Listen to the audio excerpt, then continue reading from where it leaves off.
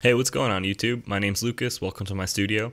In this video, I'm going to be talking about this Antares plugin called Mic Mod. So I'm going to do a quick demo of it. This plugin's included in the Antares subscription, and basically it's a plugin that allows you to have a virtual mic locker where you can switch out different mics and kind of get different sounds without having to actually purchase a bunch of different microphones.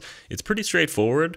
I was intrigued by it, so I just wanted to do a quick video demo of it and show you some of the sounds on a vocal in one of my productions, and let me know what you guys think of it.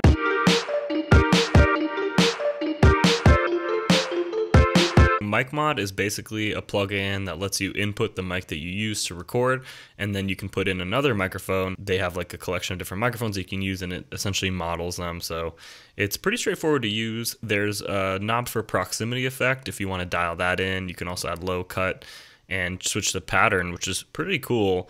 And I also really like this tube saturation slider. It sounds very good to my ears, so this is pretty sweet.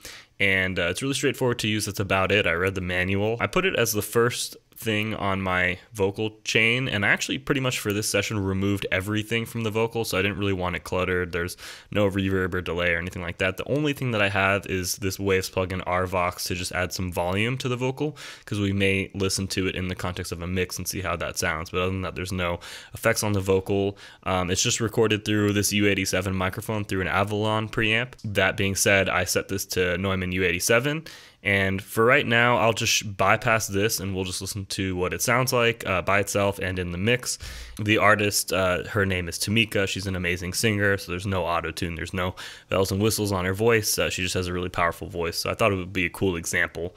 So here's what her song sounds like right now. I'll probably just loop like really small sections just so we can have like consistent audio. So here's with everything disabled. I need you to stay.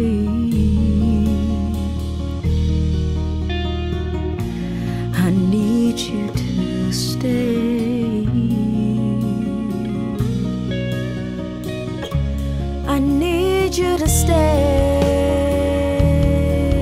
This is a U87. I'll solo the vocal real quick. I need you to stay.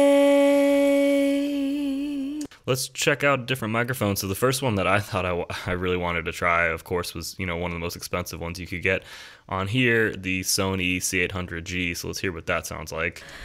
I need you to stay. So it really makes quite a drastic difference. I need you to stay. Here's with it off. I need you to stay. Really scooped a lot of mids and added top end, so it sounds really good to me. Let's try another microphone that I have always wanted to try, the Manly Reference Gold. I need you to stay. So here's Manly Gold soloed. I need you to stay. And then off, back to the U87. I need you to stay. Cool, sounds really good. I'll just solo real quick. I'll go back to the Sony and solo that one as well. I need you to stay. We could try a blue. I need you to stay. Very different. Let's do a U47. I need you to stay. Much darker. 149. I need you to stay. Oh, also a Telefunken U47. Let's try that one too. I need you to stay.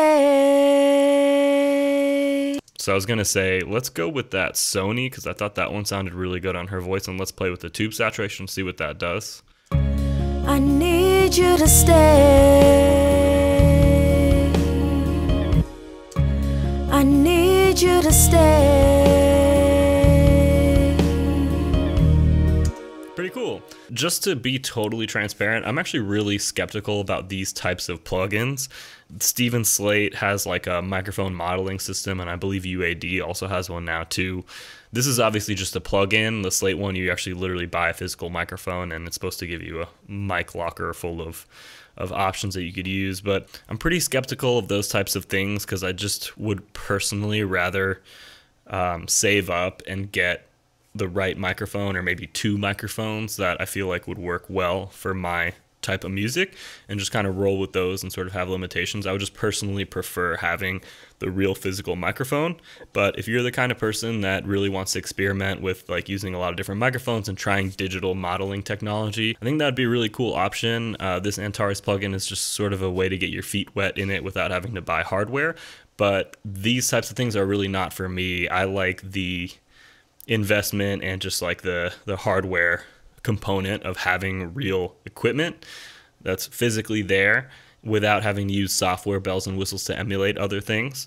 So I would rather invest in microphones, and you don't necessarily need to have the most expensive microphone of all time. Technology is really good right now, and you can get great sounding microphones for a lot cheaper than you could in the past. So I think it's super worth it. And another thing about microphones too is that the most expensive mic is not necessarily the best fit for the particular instrument that you're recording. For example, a guitar, one of the best sounds you could get is just with an SM57, which is literally one of the cheapest mics that you could buy. So that's all I have to say about this. Let me know if you find this helpful. You can download the Antares subscription using my affiliate link if you want to support the channel, so that'll be below. And I'll also have the links to Tamika's music as well as some of my music in the description. So thank you guys so much for watching, and I'll catch you guys in the next video. Later.